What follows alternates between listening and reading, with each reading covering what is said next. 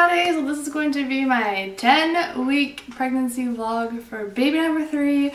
So excited like I am every week, but I'm even more excited because I think I'm about to start catching up to real time. I have been holding back on uploading all these until I've told my work and family and friends like that, and we're pretty much there.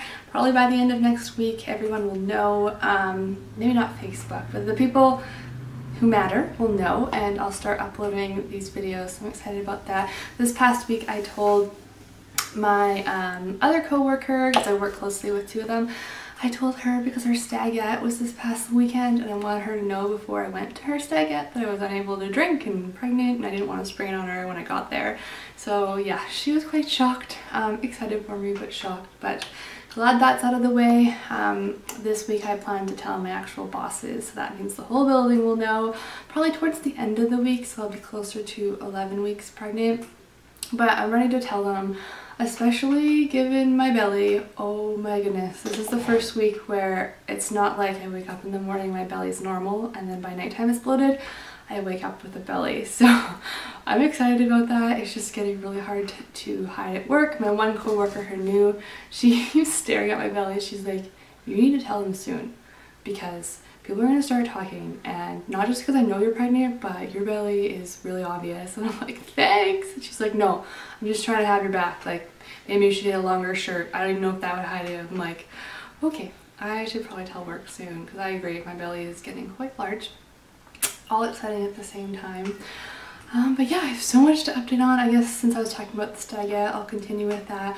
I went on a camping stagette.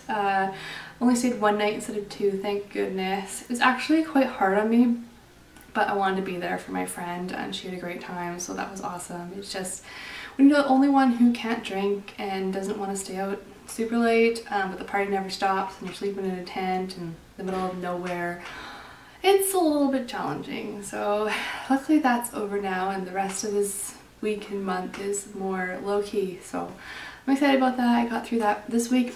I have things written down on my phone. I actually had a lot of appointments, so I feel like this is going to be a long update. The beginning of the week I went and saw my naturopath again, who I haven't seen since before I got pregnant, and I strongly believe she's the reason I did, so it was really exciting to see her. I went to see her because I wanted the results of my saliva test that I had done, and she gave that in, and it was very interesting results. I feel like I have a little printout on it. I feel like maybe that would be a whole different video because it's not necessarily pregnancy related, but there's this chart you're supposed to be on as far as like adrenal levels throughout the day, and I'm like way under where you should be. I'm in like the depressed category. I don't feel depressed. I've been depressed before. I'm not depressed, but she's like, how do you have energy to get out of bed in the morning? You're flatlined, and there's a bunch of reasons for that. Like, I think it's called adrenal fatigue. I'm very much in that category, and it's affecting a lot of other things. So very interesting. I had no idea. I don't know if that could be a reason it was hard to try to conceive, or if trying to conceive actually caused adrenal fatigue. I have no idea. But she has a herb or something along those lines. It's gonna definitely help out a lot of issues that I'm low in. So she's given that to me and told me not to start it till 16 weeks. Even though it's perfectly safe, she doesn't like to start anything new until the baby is fully formed.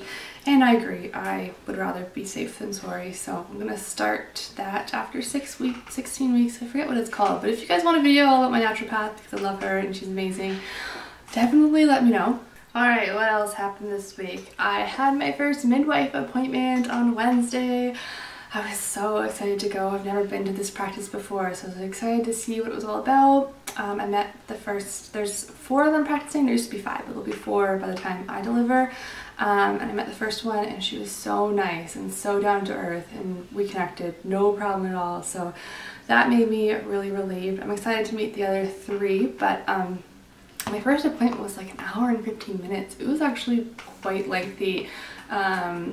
They weighed me and everything like that, and then what did we do? We just talked a lot of history, like what my previous labors were like, why I'm switching from a different midwife because I moved, and we talked a lot about my questions. I had a lot of questions about home birth, and I wasn't sure if the first appointment was really the time to go over that, but she went over all my questions with me, which was awesome. what else do we talk about? Genetic testing and things like that. I opted not to do genetic testing. I haven't done it in the past, so I just opted not to. What else did we talk about? Oh, she gave me papers to book my ultrasound, my 20-week ultrasound, which was really, really exciting. I think I'll be 20 and a half weeks. You have to, here where I live, you have to be 20 weeks before you can have that ultrasound. So I have a ways to wait. It's November 12th, I think, till I get to see the baby, but I'm glad that it's booked. Things fill up really fast, so that's booked. What else? It was such a long appointment. I'm trying to remember everything. But yeah, she was just really reassuring. One of my concerns was, and I'll talk a little bit about, man, I have so much to talk about in this update, about weight gain. That was one of my concerns because, like I said, in my last 2 pregnancies, I didn't gain any weight because I already weighed a lot more than I do right now. So I never had to watch the scale climb. But now that I'm a healthy, normal weight, obviously the scale will be climbing, and that's perfectly healthy. She wants me to gain 30 pounds, which in my head is totally okay, but now that the scale started to climb, it's definitely a hard thing to look at, but I'm just telling myself it's for the baby, and I'm really okay with it at the same time. But she said, given my history, it is going to be tough for me to watch that happen when I work so hard to get that weight off. And she said if it ever gets too much for me, that she can always look at the scale for me and I don't have to look at it, which is nice, but I think I'd like to know. I think it would stress me out more not knowing. And I'm okay with the weight gain. I think what's freaking me out is the first trimester weight gain. I was okay until about 2 weeks ago. Now mind you, I'm dealing with, TMI alert, I'm dealing with really severe constipation. Really severe. So that definitely contributes to it. And I've been craving salt like crazy. So I know I have a lot of water retention, but I just was hoping not to really gain anything in the first trimester. I was up 7 and now I've dropped down to 5. So I'm up 5 pounds at 10 weeks, which is still totally normal. It's just weird. It's just weird to watch the scale go up. So we talked a lot about that and she reassured me. So yeah, I've just been really happy with them so far. Oh, another thing. They tried to use she tried to use the Doppler and she said, no, it's going to be really hard to find it. You're so early. And I said, I know, I get that. I said, I've been using my Doppler at home and I can find the heartbeat pretty easily. So, but if you don't, I understand. I'm not going to freak out. And she tried it and she couldn't find the heartbeat. So it is what it is. Normally they see you every 5 weeks, but because they didn't find the heartbeat, my 9-week appointment, they're going to see me again in 3 weeks, I think it is, or 3.5 weeks, which is great because I love seeing my midwives and asking them questions. So yeah, my next appointment will be in 3.5 weeks. As far as symptoms, they are still coming and going. One thing I want to note is that my boobs still really hurt. And this, I don't know, with both before I didn't really have that, and especially not this late into the first trimester. But I don't know, they must just keep me growing. Like I definitely need to buy new bras. I don't know what's going on there. I thought that was very interesting. They're very noticeable. Nausea still comes and goes, but nothing like week 6 and 7, so that's good. Constipation, really big issue. My naturopath gave me a bunch of recipes and supplements and things to try. I'm trying everything on the face of the planet to make my body adjust kind of back to normal. So yeah, that's definitely a concern. What else symptom-wise? Just tired as usual, that's pretty much.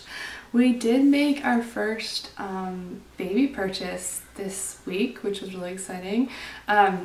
We used to have the Britex Be Ready double stroller, which we loved. But after Riley was like 1 year old or so, and Kayla was 2.5, maybe Kayla was 3, she did not want to ride in a stroller anymore, so there's no point in having one. We ended up selling that one and we just have a little like umbrella stroller for Riley because she loves her stroller, and that's been working for the past several years or so. But umbrella stroller is not going to work with car seat, so I was looking into buying a stroller and what kind I wanted. I definitely wanted a jogging stroller because I do like to jog now compared to last pregnancy, so I knew I wanted like an inline stroller. My friend has a Phil and Ted's and I really like hers. However, I didn't want to buy it new. I'd rather save money if I can, so I've been cruising Craigslist for several weeks now and came across an amazing deal on a Phil and Ted's E3 inline stroller with the second seat. Not that we really need it, but if Riley wants to sit in it, she can. And the car seat adapter, which is a whole separate piece, for $100.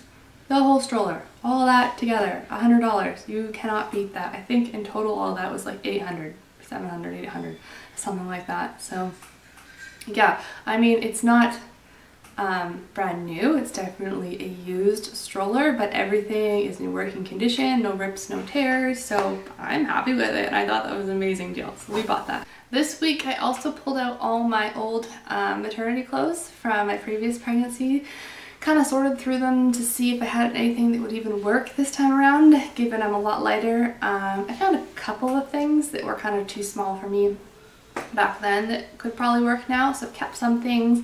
I'm donating a lot, and there is some stuff that I'm selling that's in really good condition, so I did that.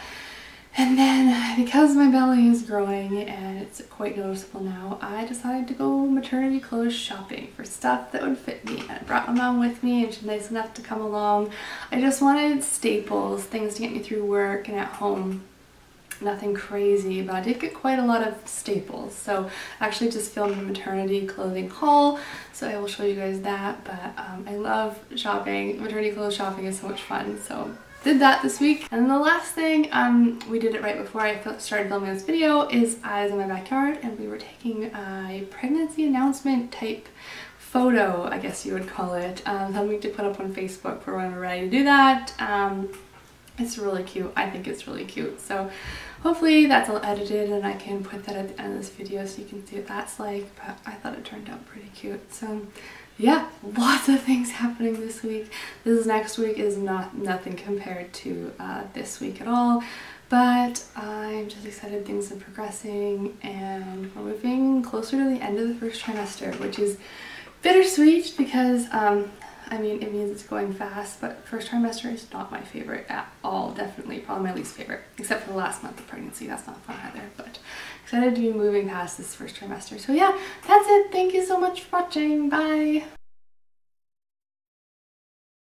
Alright, and here is my 10-week belly in the front and from the side. As you can see, definite bump happening. I'm trying to suck in right now, and it's still quite a bump there, so this is pretty much how I wake up in the morning already, with a bump. So that's exciting. 10 weeks, baby number 3.